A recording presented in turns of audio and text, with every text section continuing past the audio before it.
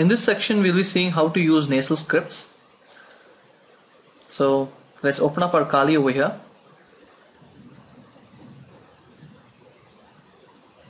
Go to the location where we saved our script, copy it and paste it, and then I'll open it with leaf pad.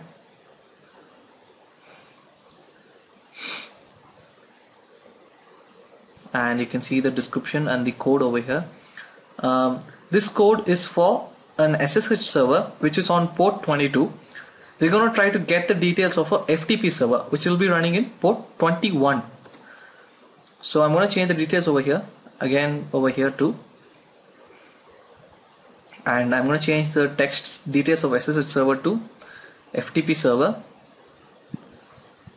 and then file, save first, and then save as. Go to file system,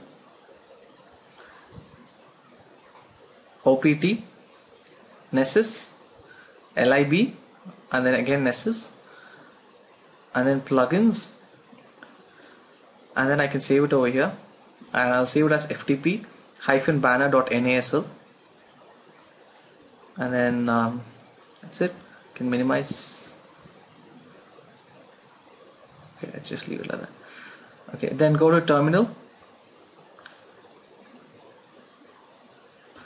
and then cd/opt/nessus/ and then cd lib/nessus/plugins, and if I list the files, you can see ftp-banner.nasl. So now I'll just cd and then go back, cd/opt/nessus and cd bin, and now I'm in over here. So you can see there is file called NASL. We're going to be using that.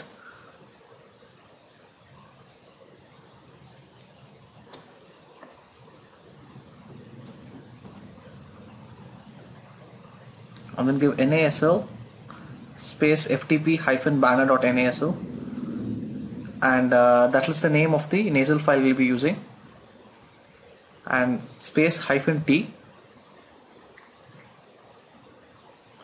and this is the victim XP machine over here,